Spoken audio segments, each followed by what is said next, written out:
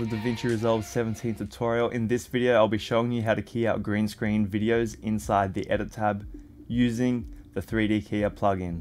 If you are new to my channel, don't forget to hit the subscribe button and click the notification bell to stay notified for my next uploads. Also follow my social media accounts to see some awesome behind the scenes content on projects that I'm working on. In the previous versions of Davinci Resolve, to chroma key green screen footage, there were only really two ways you could do it. You could go into the color tab and select the color you wanted to key, or you could go into the fusion tab and use the keys in there to do advanced visual effects compositing with nodes. But in the new version of Davinci Resolve 17, you can now do green screen chroma keying inside the edit tab, and this is perfect for anyone who may be new to Resolve or just wants to do quick green screen or blue screen keying without having to navigate the fusion tab.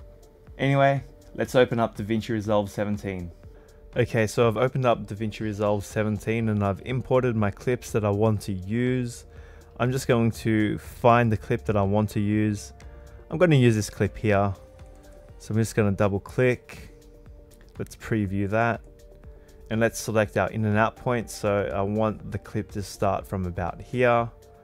And I want it to end about here. So I'm just going to drag the video only into our timeline and put it to video 1. I might actually bring this up to video 2, and I'm just going to get our background footage and I'm just going to double click that.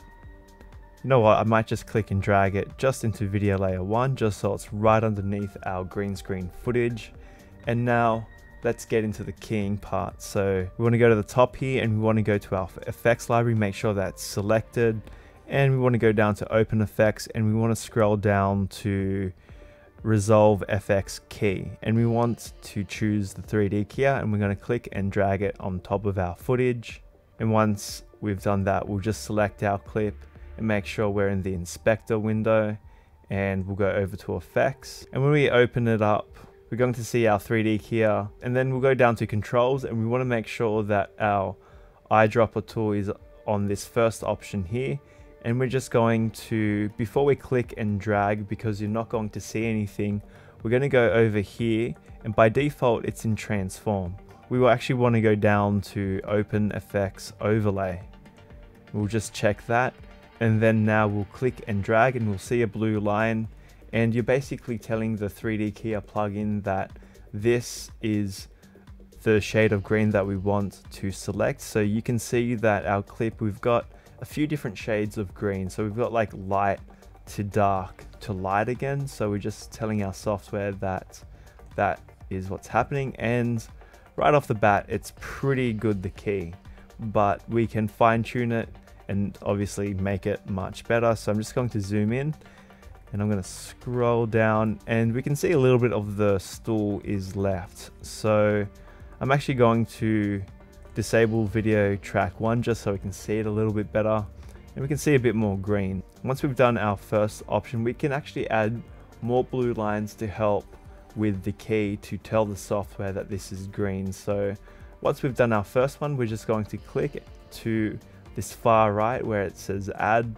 It'll have like a plus button next to an eyedropper icon. Make some more lines, and you can see when I click and drag, you can see there are more bits of green that are being erased, and that's looking pretty good. I'm pretty happy with that, but it's not complete. It's not fully removed the green. So let's go down and we're going to go to output, and we're going to change the output from final composite to alpha highlight black and white. So generally when you are doing a key and you go to the black and white, you want to make sure that your actor is completely white and the background is completely black. So we can still see a little bit of white in the black, a little bit of gray.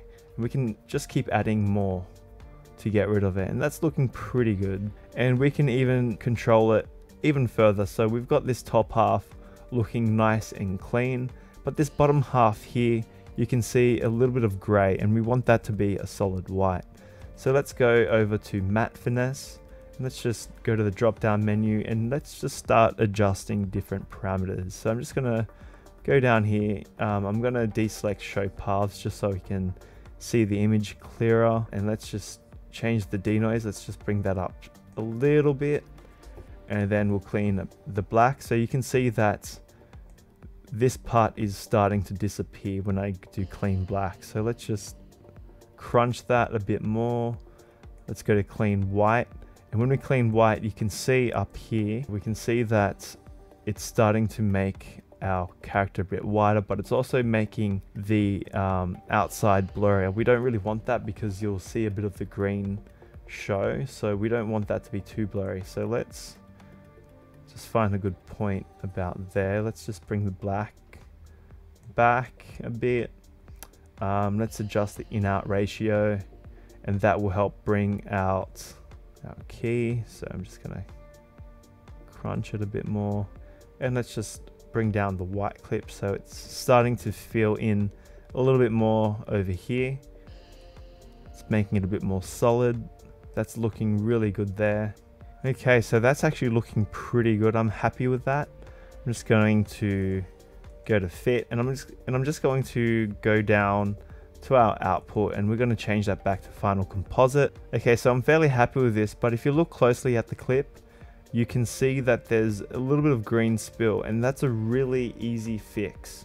So let's just turn video layer on just so we can see our final clip. So let's scroll back up to the top, and we're just going to make sure we select despill, and you can see that it shifts the color a bit. So now our actor is looking nice and clean. There's no green spill.